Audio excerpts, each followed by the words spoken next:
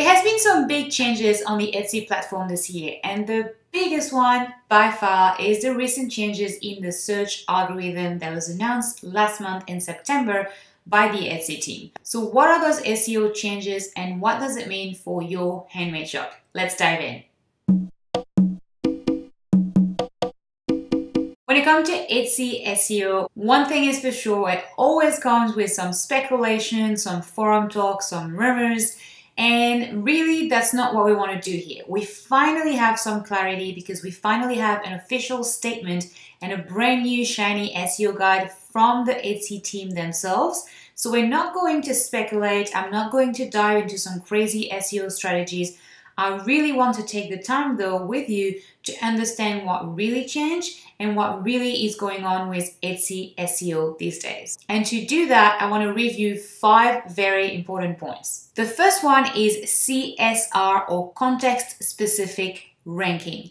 Now we knew that before September, before the announcement in September, but it's still important to understand what it is and to note that Etsy now uses a technology called CSR, or context-specific ranking. And in plain English, it means that Etsy tracks and analyzes shoppers' behavior on the platform, and that the results they will display for each shopper or for each visitor will be different.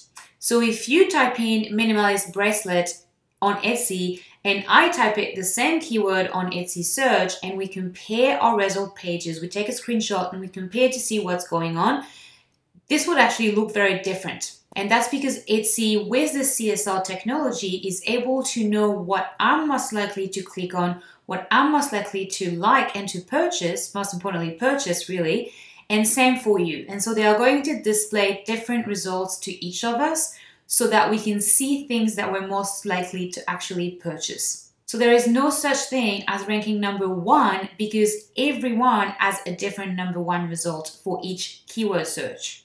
Number 2 is the focus on long tail keyword. Now I want to put this graphic on the screen for a second, and it's actually a graphic that is part of the Etsy SEO guide on their website. And what this represents really is the search volume on the vertical axis and the conversion rate on the horizontal axis for a given keyword. And the part of that arrow of that graphic that's orange are long tail keywords. Long tail keywords don't get as much volume as general keywords, but they get a much higher conversion rate. So in plain English, people don't look for these keywords as often, but when they look for them, they're more likely to purchase. And that's really what we want. And again, that's something that we knew before the announcement that Etsy made in September, but now they've really officialized it by saying that you should focus on long tail keyword. Now, what is a long tail keyword? Well, a general keyword would be, for example, baby gift. Now, a long tail keyword would be baby romper dinosaurs. And the reason why baby romper dinosaurs is a better fit is that although not as many people are going to look for this specific keyword, people who are searching for something like baby romper dinosaurs are much more likely to buy because they know exactly what they're looking for. If you think about how someone wanting to purchase a baby gift might behave on the Etsy platform, the first thing they might type into the search as a keyword will be probably a more general, broad keyword like baby gift. That's when the visitor or the shopper is just really trying to find even just an idea of what to get as a baby gift. And then they're going to see results and they're going to notice a few rompers there and maybe think, okay, you know what, that's actually a good idea. Let's get a baby romper. And maybe they're going to start a new search with that keyword instead. And as they're browsing the results from that specific research, they start noticing a few rompers with dinos on them and they're thinking, hey, that's a great pattern. My friend Karen would absolutely love that. She would think it's so cute. This is what I want to get. And then they would type in search baby romper dinosaurs. And so that is a much more targeted, much more specific way to search for something to purchase on Etsy. And that's why Etsy is advising you to actually focus on those keywords because it will help you rank better and also because it will help you make more sales, which in turn will help you rank better. So it's really a virtuous circle. So to sum up with the long tail keyword, less volume in search but more conversion is good. And you need to add long tail keywords to your listings. It's good for SEO, it's good for sales, and it helps Etsy understand what it is really that your product does and what your product is, so that it makes it easier for Etsy to put it in front of the right people, the people that are ready to purchase your products. Our next point is titles. Now, this is part of actually getting your listing clicked on when it shows in search, because that is going to actually boost your SEO score when someone clicks on your listing, because Etsy thinks, oh, this listing is working, we want to show that a bit more. And we already know that to get your listing clicked on, your images, and most importantly, your feature image, the main image of your listing of your product, is super important. So I'm not going to dive into the details of how to take pictures in this video, but Etsy said something else about how to get your listing clicked on that they pay attention to and recommend you pay more attention to, and it's your titles. Now, it's always been important for Etsy SEO, but what they've said is that they recommend they be short and easy to read. Now, let's break that down. Short. You can use up to 140 characters for your titles. But Etsy is pretty much saying you don't need to necessarily use all of those characters for your titles. Instead, they want you to keep in mind that those titles need to be easy to read.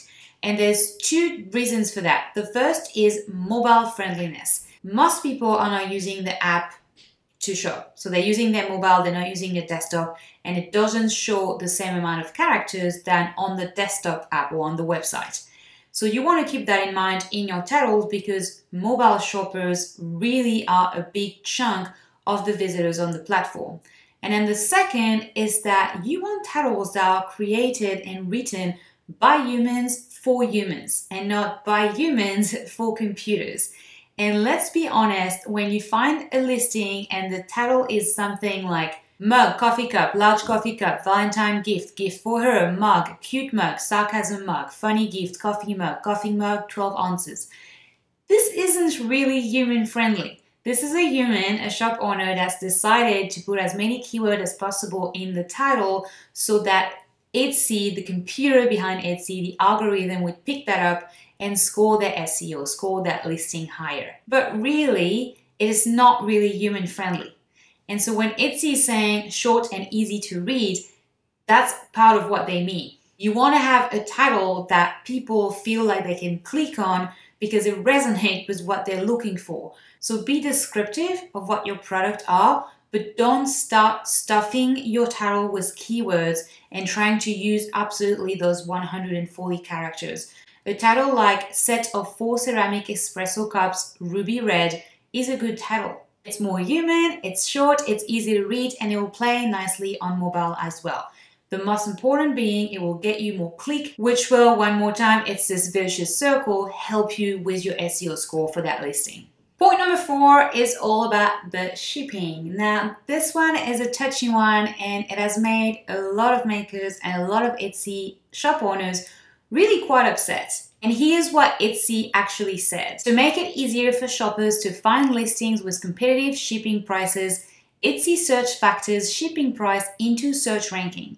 Lowering your shipping prices makes your items more likely to rank higher in search. Fact. It is now official. If you can lower your shipping prices, it will help you rank better in the Etsy search results. Now, there are a few things you can do here, but I won't get into the details too much because I want to stay very factual with the video rather than diving into the strategy. But very quickly, here are a few things you can do.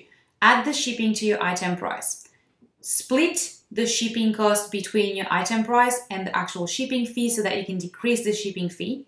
Set a minimum order amount, set a minimum order quantity, and finally, only allow for free shipping to local area or local orders, so that if I'm in Australia, I want to ship for free in Australia, that's fine, but I'm not going to ship for free to the US because that is just too expensive and I can't recoup the cost myself. I know it's not easy for every shop and every niche, and depending on the type of products that you're selling, I know for those of you who are selling bigger, larger item, it might be complicated to actually decrease that shipping fee, but do try to take it into consideration because not only it helps you rank better because of the algorithm change, but it also gets you more sales, which again, that vicious circle, more sales, better conversion rate, better SEO score. Number 5, and that's the last point today, and I want to talk about renewing an item a little bit. Now, it appears that renewing an item isn't quite as useful as it might have been in the past. Etsy does say in their Etsy SEO guide that items that are new or renewed get a small temporary boost, but they also say that it might not be entirely worth it. Let me read exactly what they have to say about it. Renewed listings get a temporary boost that can last anywhere from a few hours to a few days, depending on how often people are searching for a particular item. Regularly renewing your items or creating new listings just to get this small boost isn't an effective search optimization strategy. Instead, we recommend focusing your time and efforts on improving your tags or working to help increase your conversion rate. This is really a nice way of saying don't bother, the effort isn't really worth it compared to all the other points that we mentioned in this video and that they mentioned in their SEO guide that are really going to make a difference in your SEO game. Now, before I let you go, there's one last thing I want to mention, and then I want to give you 3 quick tips. The thing that I want to state before I go is that Pro and Premium accounts on Etsy do not get preferential treatment when it comes to SEO score. I know that's something that is being discussed widely all over the internet, in forums, on Reddit, and on Facebook groups, and it is simply not true. Etsy has confirmed that themselves, and I really don't think they're lying to you. So don't fear that if you don't upgrade to a paid plan on Etsy, your item won't rank as well, because it has nothing to do with it. Now, 3 tips. Number 1, SEO is important to make sure that your item gets found, but once your item is actually displayed in the search results, you have to make sure that people click on it and that they will purchase it. So really pay attention to the quality of your product images, because that is key to more sales, a better conversion rate, and a better SEO score. Number 2, don't put all your eggs in the Etsy SEO basket. I know it's tempting because it feels like it's so important and because that's all everyone seems to be talking about when you sell on Etsy, but really it isn't. It's important to pay attention to it. It's important to take note of those changes and to make adjustments if necessary. But really, you want to be driving your own traffic to your store as well. My recommendation has always been and still is to use Pinterest and an email marketing strategy to do so. So I would really recommend you look into diversifying your sources of traffic so that you don't rely only on the traffic that Etsy sent you. And then my last tip is read the SEO guide. If you're watching this video, if you're selling on Etsy, if you think that Etsy SEO is important and you're about to make changes to your listings to accommodate for the new announcement that Etsy made, but you haven't read the Etsy SEO guide, I believe that it is way worth your time to actually sit down for 45 minutes, it's really not that long, and to read it from A to Z. Now, I've summed it up for you in this video, so it's better than if you didn't know anything about it. You definitely know more now, but I would still recommend you go and read every single thing in this guide before believing anything that you read on forum, Facebook groups, or anywhere else on the internet.